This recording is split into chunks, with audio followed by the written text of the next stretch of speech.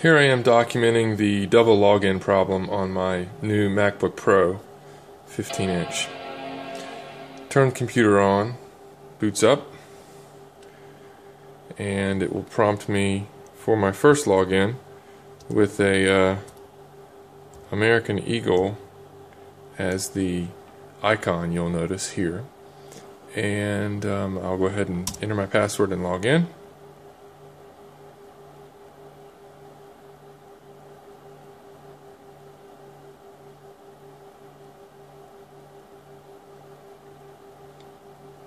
And what's interesting is you'll see after the login starts, I have my two external monitors. The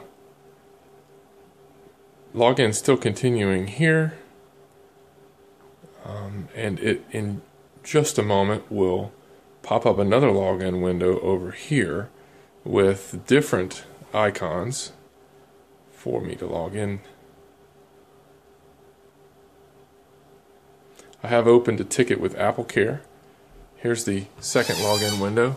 You'll notice that the login here is going to give me a violin for the login instead of a American Eagle. If I go into the users in the system preferences, you'll notice that the only users that have accounts local on this machine are the ones that were shown at the second login. So let's jump into our system preferences and let's go to our users, and you'll note the violin, the admin user with the iris, and the guest user.